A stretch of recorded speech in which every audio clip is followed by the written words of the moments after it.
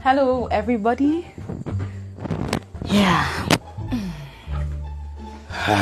So, yeah. When do we start?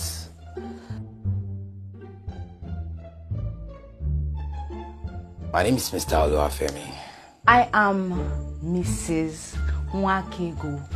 OLUWAFEMI, but you can just call me Ego for short. 12 solid years. I'm not a baby in this marriage thing. 12 years. I think 12 years now. I think it was in school, 100 level. It's actually a beautiful love story. We went to the same university, and he's just walked up to me one day after a lecture, and it was just love at first sight, you know. Yeah. Well, it's been a bittersweet experience, I guess. So it's not like he hits me. You know that in a marriage, people are not perfect, and my husband is not a bad person, you understand? And you know that people are different when they come together. So a man is the head of the home. He can, you know, correct his wife. There's no crime about that, you get. And Pardon? Well, I mean, what do you mean by that? It's my wife.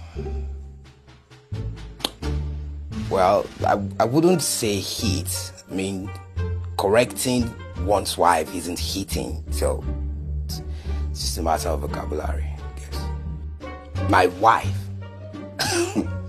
Plot twist. I am the one that ended up in a hospital because this woman hit me with a 2x2 plank on the head. I had a miscarriage once. Yeah.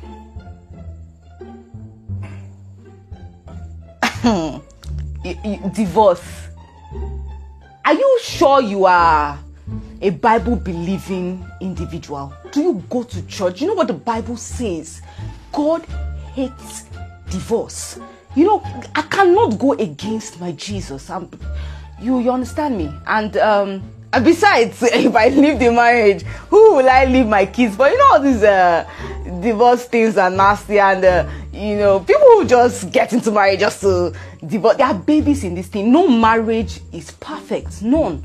You know, so when you enter, endurance is a quality, especially as a woman, you know, that you need to have to survive in a marriage. So divorce for who? It is literally for better or for worse, not for better or for better. You know, all these silly vows that they say in the, you know, today's weddings.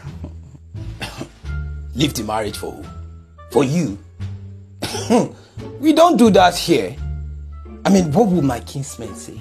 That I opened my 2 eyes and watched my wife walk away from me? Never. Never. You see? We die here, both of us, literally. So you brought me to this stupid place. They should not come and be asking me nonsense questions. Which stupid place? Come on, shut up. Shut up. Don't tell me to shut up. That's how you be. I have every right to talk. I have every right to talk. Look at that. Look at that.